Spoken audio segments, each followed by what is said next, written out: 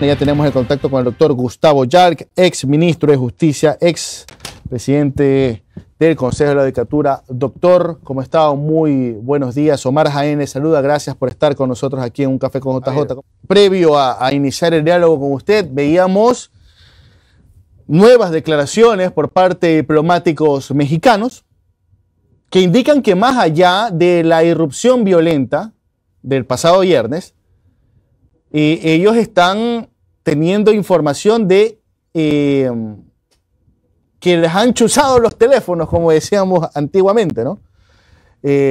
Las chuzadas que conocía bien el doctor Uribe, me acuerdo, en Colombia, que inclusive tuvo un juicio hasta por eso, lo recuerdo, que es interceptar comunicaciones de una embajada. ¿Cuán grave es esto, doctor? Porque ya, a ver, yo supongo que ya saldrá gente a decir, pero es que tenían a un sentenciado dentro de sus instalaciones, teníamos que saber si es que estaban planificando la fuga. Omar, se lo ha dicho y hay que reiterarlo. Voy a tu pregunta de fondo enseguida. Lo que ha hecho el Ecuador es vergonzoso, es una violación flagrante de las normas más básicas del derecho internacional. Pero para ir a tu pregunta y responderte, hay que ir también a la demanda que México acaba de plantearle al Ecuador.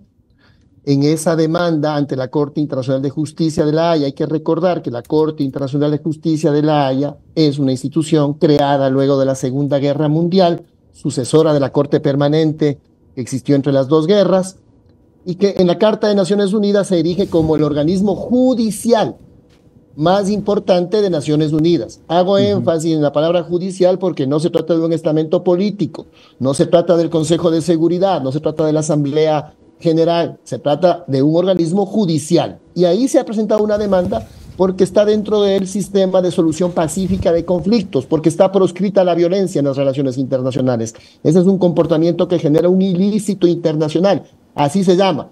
Le podemos decir en nuestra indignación lo que el Ecuador ha hecho es una barbaridad, etc. Jurídicamente se llama un ilícito internacional y México le lleva al Ecuador a la Corte por haber cometido un ilícito internacional básico. Pero en la demanda, y a eso iba, Omar, para responder tu pregunta, se dice que si Ecuador no se disculpa por lo hecho, se pide que éste sea expulsado de Naciones Unidas.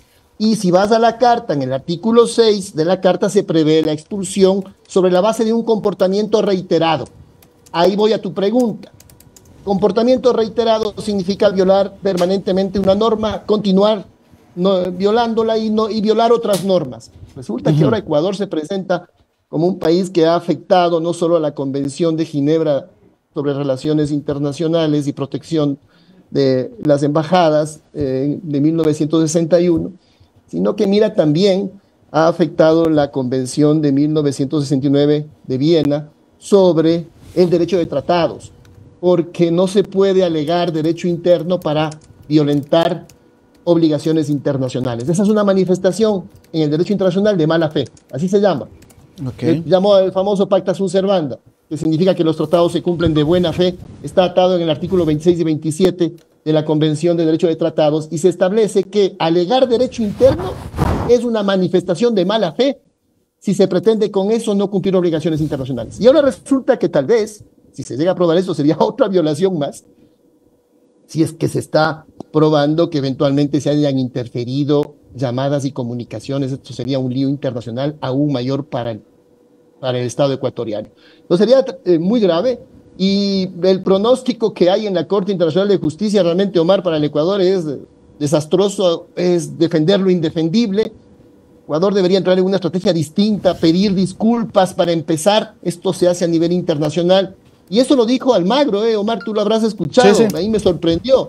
Almagro, que tiene estas actitudes contra cualquier movimiento progresista. Mira que Almagro mismo dice que para empezar la solución por vías pacíficas, primero debe restablecerse las cosas al estado original. Dicho por el propio Almagro, secretario general de la OEA, esto realmente llama la atención, pero tiene toda la razón. Es una verdad como una catedral. En efecto, primero las cosas tendrían que volver a su estado original y entonces poder encaminar soluciones pacíficas en el marco justamente de lo que establece el derecho internacional para las soluciones pacíficas, ya sea en el campo diplomático o en el campo jurisdiccional. Doctor, usted apela a la resolución de la OEA. Ok. recordando todos los puntos, Ecuador lo celebró como un gol. Bueno, por lo menos para ellos, lo celebró como un gol porque para ellos lo importante y lo que les alertó fue justamente esa declaración que usted dice, lo de Almagro, que eso lo dijo de manera verbal en su exposición, ¿no? Que él decía, tenemos que regresar al momento previo a la invasión, ¿no? ¿Verdad? Es decir, un Jorge Glass asilado. Porque en el momento de la irrupción ya era un asilado político, porque el asilo lo dieron el día previo, el día jueves, 4 de abril. Pero el Ecuador dice, bueno, en las resoluciones de la OEA no se menciona nada sobre Jorge Glass como tal, no se dice que tiene que recuperar su libertad y volver a su estado de asilado político. Entonces, para el gobierno, y yo lo leo así, fue un gol que no lo hayan mencionado a Jorge Glass. Y yo creo que, dada la coyuntura electoral, en 9 días tenemos que ir a las urnas, para ellos fue ganancia eso. Omar, lo pueden percibir así equivocadamente y absolutamente erradamente. En el campo internacional siempre los estados, las organizaciones internacionales, las mismas instancias judiciales, primero dan la oportunidad para que el propio estado agote sus instancias internas o corrija él mismo sus errores antes de proceder con otros movimientos, otras instancias, otras acciones. Esto es una práctica a nivel internacional. Entonces ya se rechazó contundentemente, no se puede decir que fue su ambiguo, se rechazó contundentemente. Además, a veces es un 29-0, porque evidentemente el voto del Ecuador no cuenta y fue un rechazo absoluto. Se dice que no se menciona a Jorge Glass, no era el momento para mencionarlo, sin duda. Como te menciono, a nivel internacional la práctica es dejar que los estados vayan resolviendo y ojalá resuelvan ellos sus problemas, reconozcan sus faltas antes de que hayan otros movimientos. Y no nos olvidemos que en esa misma resolución de la OEA se establece que el organismo se mantiene vigilante para analizar y ocuparse posiblemente de otras acciones que puedan ser necesarias. También lo resuelve la OEA en los términos que te acabo de mencionar. Entonces no es que el tema ha quedado ahí, es la práctica internacional bastante normal que así sea. Pero el rechazo ha sido contundente y también se ha dicho que el secretario de la OEA envíe esta resolución a la ONU. Y ahí también quiero hacer una precisión. Si bien la Carta de Naciones Unidas de la ONU establece que un país puede ser expulsado por sus reiteradas violaciones al derecho internacional, esto sucede por una sugerencia o a pedido del Consejo de Seguridad de Naciones Unidas hacia la Asamblea, y la Asamblea es la que resuelve.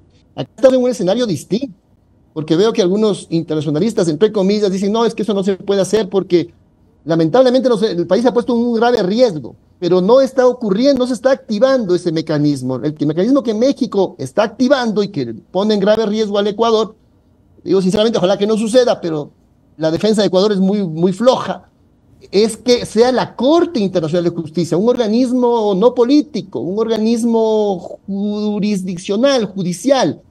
El Consejo de Seguridad es un organismo político donde pueden haber un veto, etcétera. Pero en el caso de la Corte Internacional de Justicia, un órgano judicial compuesto por jueces de 16 nacionalidades distintas, entonces, que deben resolver en derecho. Y ahí es donde México ha dicho que se debe activar esa eventual sanción, pero está atada a un pedido de disculpas. Claro. Es decir, si Ecuador, en interés de defensa, quiere desactivar esa demanda, lo que tiene que hacer es pedir las disculpas pertinentes y luego entrar en el proceso de reparación. Lamentablemente me parece que con este gobierno eso no va a ocurrir y por supuesto las relaciones entre México y Ecuador no se van a restablecer mientras dure este gobierno. Ahora, ¿quién le quita también, doctor, que quizás lo haga después de la consulta popular?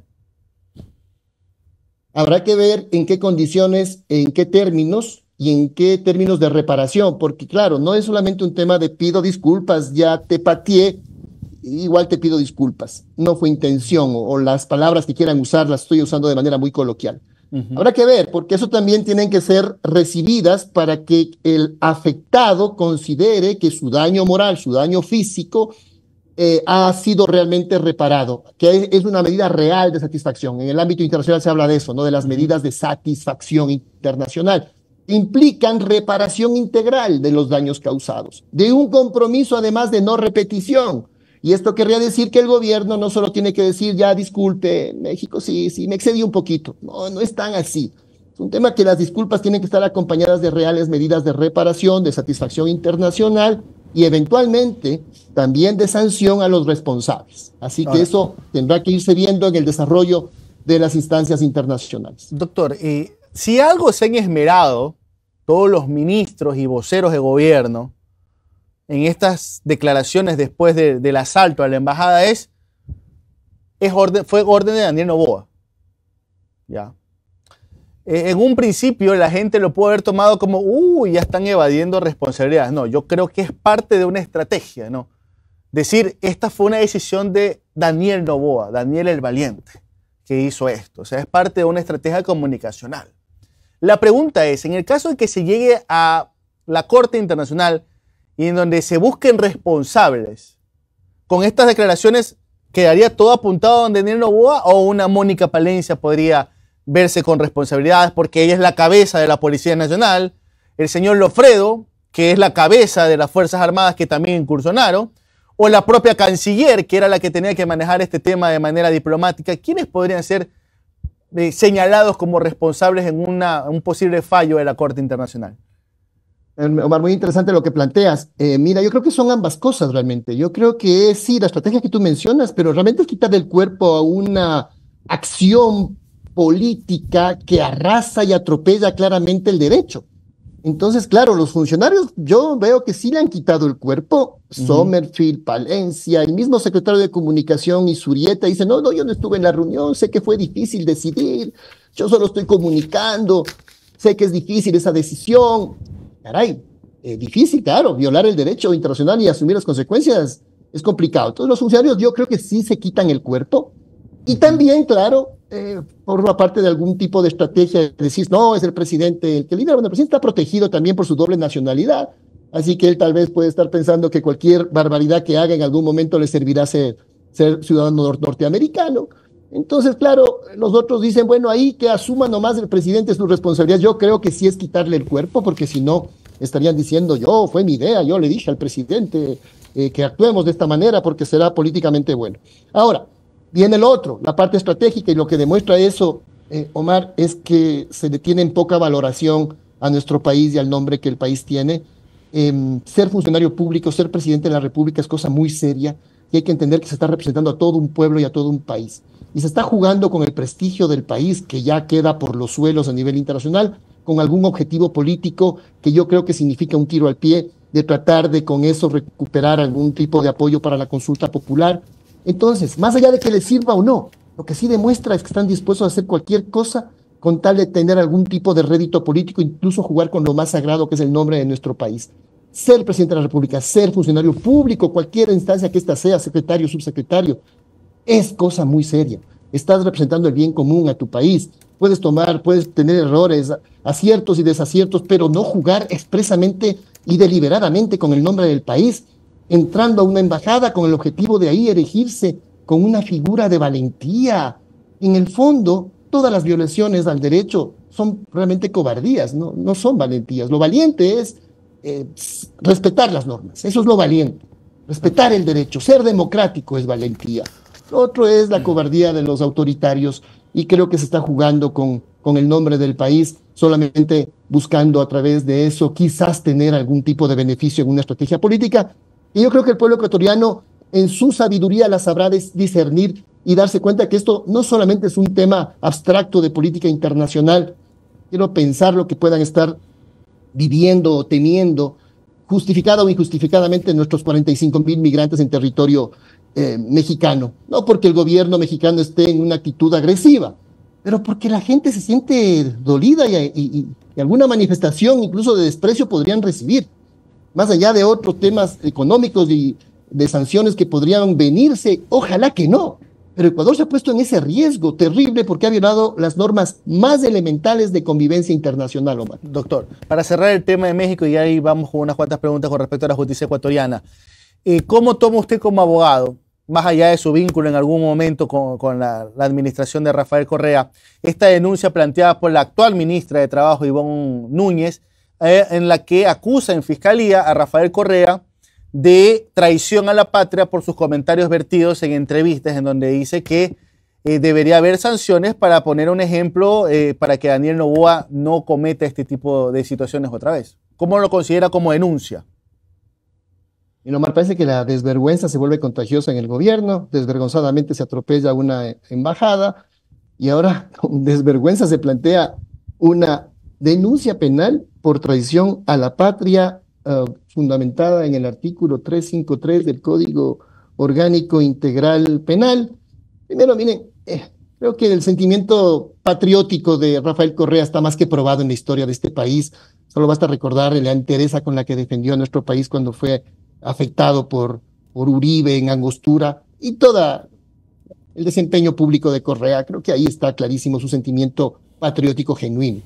Pero más allá de eso, esta demanda, esta denuncia es absolutamente ridícula. Si ustedes leen todos los 15 numerales del 353, no encaja ninguna, por ningún lado, el hecho de que una persona exprese su opinión y grafique el riesgo que el Ecuador tiene frente a la barbaridad. No se puede, pues. Ahora resulta que los victimarios, los que atropellan el derecho, los que ponen en riesgo al país, los que realmente vulneran su historia y su imagen a nivel internacional, acaban siendo las víctimas porque a un niño es como que a un niño se le dice que está equivocado y entonces el niño dice al que se le está educando dice que le han traicionado. No es traición a la patria, eso es decir objetivamente y con conocimiento qué es lo que puede pasar en escenarios graves en los que ojalá no suceda, pero el Ecuador se ha puesto en una situación muy grave para ser sancionado. Entonces esa denuncia no es más que el reflejo justamente de la instrumentalización política que se quiere hacer de temas tan serios como son el tema de las relaciones internacionales, de la imagen del país, y que en efecto esto puede responder a lo que tú mencionabas hace un rato, Omar. Esto puede ser una estrategia, y dentro de esa estrategia está esto de que aparezca ahí un funcionario y agarre y diga que hace una... Esta denuncia debe ser en su momento calificada como maliciosa y temeraria. No tiene ningún fundamento, no encaja en ninguno de los 15 numerales. Esto tiene una ambición política. Se está abusando del derecho, se está instrumentalizando las instituciones jurídicas para tratar de hacer una afectación política, una nueva afectación política a través de la justicia. Finalmente, doctor. A ver, hoy, cosas de la vida, se terminan los 120 días de instrucción fiscal que se abrió para Fiscalía para el caso Metástasis. También está el caso Purga. Esta semana vimos el tema del caso Independencia Judicial, unas declaraciones del señor Muñoz, en donde habla sobre que Rafael Correa tenía una hoja de ruta para descabezar a Diana Salazar, para regresar al país. Tuvimos lo de su momento, lo de Mayra Salazar. O sea, hemos tenido unos 2, 3, 4 meses a partir de lo del caso Metástasis muy convulsos en este país. Pero todo llega al tema de qué es lo que está pasando en la función judicial. Estamos viendo de jueces que han recibido dinero, jueces que piden acciones de protección por tanta cantidad de plata, hasta por sándwiches de chancho para dar ciertos votos. ¿Qué evaluación le hace un expresidente de la Judicatura, como lo es usted, a lo que está ocurriendo? Ay, por cierto, creo que ya se lo hice la pregunta la otra vez. Cada vez que surgen estos casos siempre dicen, pero bueno, ese es el legado de Jalkh en la Judicatura que dejó a todos estos jueces que el día de hoy son los que en su mayoría están siendo procesados. Qué interesante, Omar. Gracias por la pregunta. Y empiezo por esto último. Mira, qué interesante. Mira, nuestro periodo fue un periodo en el que se mejoró enormemente la función judicial. Te lo digo objetivamente. Razonablemente podemos decir que dejamos una mucho mejor función judicial que la que recibimos. La dejamos mucho mejor. No voy a entrar en los detalles por el tiempo, pero te puedo decir rápidamente, por ejemplo, a nivel de esclarecimiento de homicidios, teníamos apenas 20% de esclarecimiento de homicidios en el año 2012 y dejamos una función judicial donde los homicidios se esclarecían hasta en un 90%. Se llegaba a sentencia. Eso fue clave para que el Ecuador baje de 15 homicidios por cada 100.000 habitantes en el 2012 a 5 homicidios por cada 100.000 habitantes en el 2017. Hoy día estamos en 45 homicidios por cada 100.000 habitantes, ¿no? Y parte también son los disfuncionamientos que ocurren en el aparato judicial. Entonces, ¿qué pasaba? Eso no fue infraestructuras, solamente era necesario. Eso no fue solo tecnología, era necesario. No solo número de jueces, era necesario. Todo eso se hizo, por supuesto. Pasamos de 15 jueces por cada 100.000 habitantes, muy por debajo del promedio latinoamericano, de 7 jueces por cada 100.000 habitantes a 13 jueces por cada 100.000 habitantes por encima del promedio latinoamericano. Se aumentó el número de jueces, era necesario, a través de concursos. Concursos, Omar, que no hay concurso en el mundo que pueda garantizarte que alguien gane que tenga bajas pasiones, porque los concursos no te miden las bajas pasiones. Si hay impugnación ciudadana, si hay vedurías, todo eso lo hicimos. Puede entrarte gente mala, por supuesto. ¿Qué hacíamos? Evaluación de desempeño, sistema disciplinario. La última evaluación de desempeño fue en el año 2017, Omar. Desde que salimos nosotros no se ha vuelto a hacer evaluación de desempeño en la función judicial.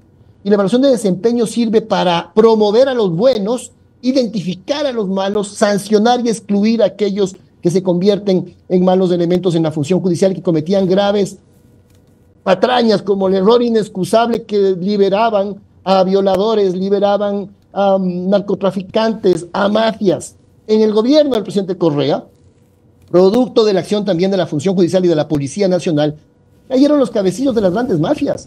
Tito, Junior, cayeron, estaban presos y ahora salieron en libertad en los gobiernos de Moreno, de Lazo y de Noboa. Ahora voy a tu pregunta de plano. Muchos de los jueces que nosotros sacamos, Omar, regresaron luego del trujillato que vulneró el sistema disciplinario de la función judicial, sacaron también el tema de las competencias del Consejo de la Judicatura y con esa acción regresaron muchos jueces.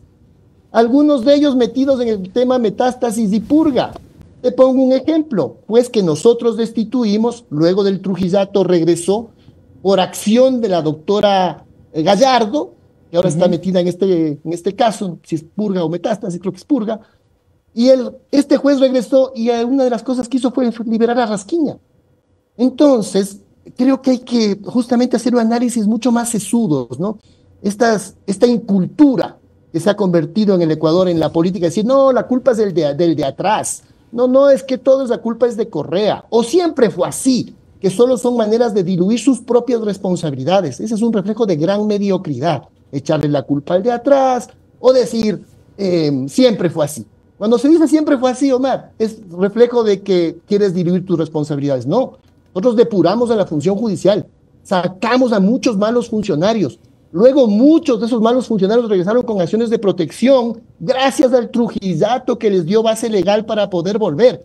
Es decir, regresó a la función judicial lo peor de lo peor.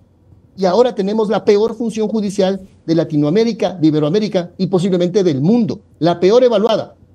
Cuando nosotros, Omar, y con eso termino esta reflexión, dejamos una función judicial en el año 2017 evaluada como la mejor función judicial de Sudamérica en la lucha contra la impunidad con debido proceso. Ese es el concepto, ese rango conceptual es el que la Universidad de Vanderbilt, una de las mejores 50 universidades del mundo, evaluó a la función judicial ecuatoriana. No lo estoy diciendo yo, están diciendo organismos internacionales. El Banco Interamericano de Desarrollo nos ponía como referencia regional de la reforma judicial. Hubo un presidente de la Corte Interamericana de Derechos Humanos que calificó a la reforma judicial ecuatoriana hasta el 2017 como la de las mejores del mundo. Hoy por hoy, en cambio, tenemos las peores calificaciones, porque de las evaluaciones de indicadores, la función judicial es la más disfuncional de la región. Perfecto, doctor. Muchísimas gracias. Rapidito y corto. ¿Lo veremos en papeleta en 2025? Que te responda cortito esa pregunta. Cortito. A ver, Omar, te agradezco. Uy, cortito. Le dije cortito y ya parece que se va a pegar una defensa de estrado. No, dame 10 segundos nomás para responderte. Primero, que es evidentemente un honor que se hagan referencia para un objetivo de esas características. Pero digo, sinceramente, yo no pienso, no soy partidario de los nombres y de los proyectos personalistas. Creo en las decisiones colectivas, en los procesos colectivos. Por lo tanto, a mí me parece que es muy importante. Primero, que es prematurísimo hablar de aquello, es súper prematuro. Hay una consulta en ciernes que busca engañar al pueblo ecuatoriano. Hay que ocuparse todavía de problemas ahora y de conformar un gran frente y de conformar un gran plan de trabajo, porque lo que nos debe aglutinar no es un nombre, lo que nos debe aglutinar es un gran proyecto, nos debe aglutinar el a dónde vamos. Creo que debemos dejarnos de preguntar en el área progresista mucho de dónde venimos y más bien preguntarnos más a dónde queremos ir y de ahí generar un gran frente, que es necesario hacerlo frente a la arremetida de la derecha. Perfecto, doctor. Doctor Gustavo Jalkh, exministro, expresidente de la Judicatura. Tenga un excelente fin de semana, doctor. Cuídese. Igualmente, Omar, un gusto.